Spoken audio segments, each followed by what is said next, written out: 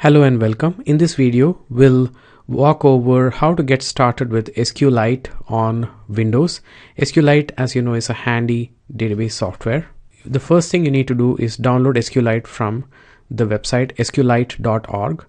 I'm going to click on download and scroll to the precompiled binaries for Windows. Just click on this and the binaries will be downloaded, and you can click on the download button and then you will see this sqlite3.exe file. Now all you need to do is just right click on it, copy, and go to the C drive. In the C drive, create a new folder and you can call it SQLite if you want, or give it another name. Paste the sqlite3.exe file inside this folder. Now next, you need to go to your start button and click on, in the search box, type cmd for command and press enter, and you will see the command prompt, and you can resize this a little bit and drag it around to fit the appropriate dimensions. The command prompt is just another interface to the Windows file system. Now you need to first navigate to the SQLite folder that you just created. To do that, type cd space \, and then it will go to the root C directory or C folder, and then or the C drive. And then type cd space SQLite, enter, and now you're inside the SQLite folder. You can see what all files are located here by typing dir. Dir is a command that will list all the files, and you see here sqlite3.exe, which you downloaded.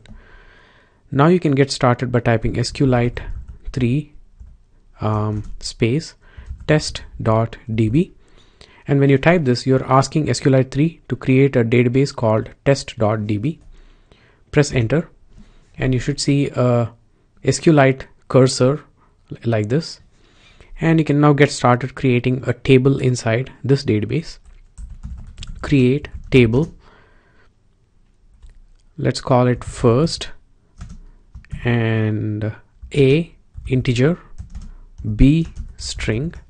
These are the two fields inside this table. You end your command with a semicolon, press enter, and now you have created your first table. You can see that the table has been created by typing in .schema, and you will see that the command that you just entered shows up here. You can now try to enter some values into this table. So insert into first AB values 1 hello, and you need to press the semicolon, otherwise it'll just show this other kind of prompt which shows that it's just continuing to expect some commands from you. So you just put the semicolon, press enter, and now you can actually see that the table has some data.